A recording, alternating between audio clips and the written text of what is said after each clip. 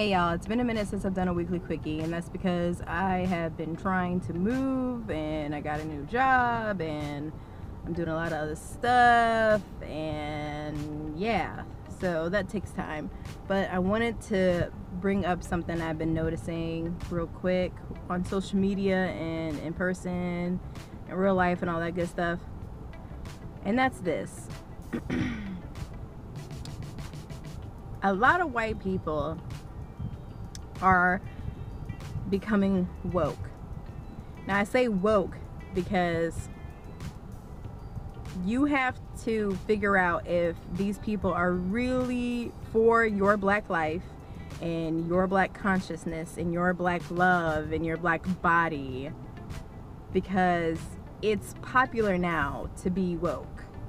It's popular now to give a fuck. It's popular now to act like, you know, you down with black people. But I want y'all to really peep game. I want y'all to pay attention. I want y'all to really look at your white friends, your white co-workers, mates, lovers.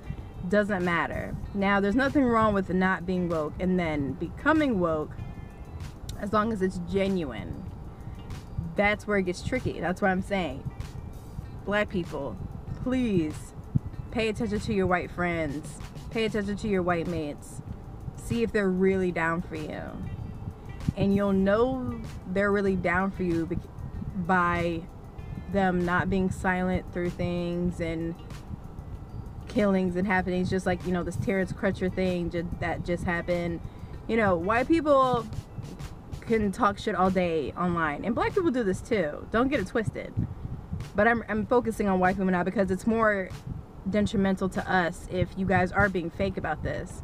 See, white people get on Facebook and Twitter and try to be liberal and be SJW and be down with the cause online. But do they date black people? Do they have more than one or two black friends?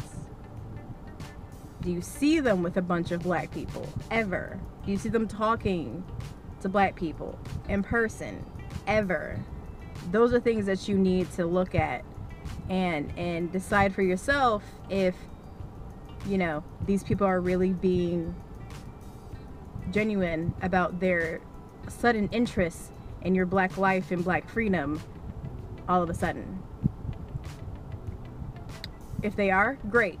If they aren't, cut them, because that is problematic. You don't want white people, fake white people, pretending on social media because it's cool to be down for you, and they're really not. So keep your eyes on your white friends, white mates, etc.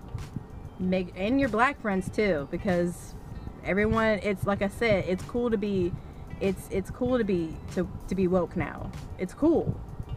It's really cool. And a lot of faux woke people are coming out the woodworks. A lot of faux woke people are coming and you know, trying to be cool.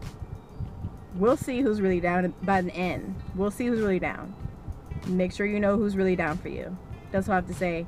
I'll see you guys next week, hopefully. If not, I'm still here. I'm still making videos. And for those who stood by me this whole time and shares my videos and all that good stuff, thank you. I love you from the bottom of my heart.